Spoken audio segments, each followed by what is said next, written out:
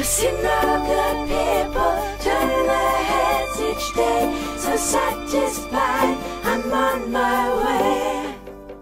Hi guys, this is Christian from the Zeitgeist Movement Germany, and I'm here with Roxanne Meadows. They're here for their World Lecture Tour in Germany, and we now have the chance to ask them a couple of questions about the Venus Project, transition, and all that kind of stuff. Hi Roxanne. Hi Christian.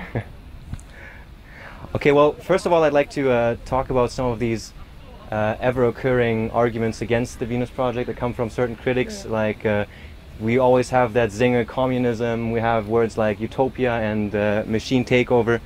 Where do you think do these opinions come from the people? Because we always hear them spewed out the same way. We don't really hear any logical arguments, but we just hear those slogans basically. What is it in the people that makes them say these things? Well, in the educational system today, I don't think people are taught how to be critical thinkers. I don't even think they know what communism is when they talk about it. They surely don't know what the Venus Project is, otherwise they wouldn't equate the two. So it's very hard. This system fortifies people with quick answers to support whatever system exists. All countries train their people with their values and their behavior to support existing systems.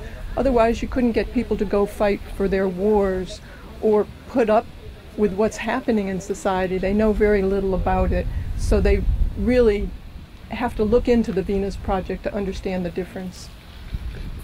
Certainly, I couldn't agree more, and I think that nowadays you really have the kind of thing that people don't like to be noticed by others. If they say something that doesn't really apply to what other people would want them to think and feel and act, like if they don't disagree with everything that the masses disagree with, then they would also fall out of the picture, that they kind of keep themselves under control. You know, we don't need these the police to tell us what to think. We do quite a good job ourselves, don't we?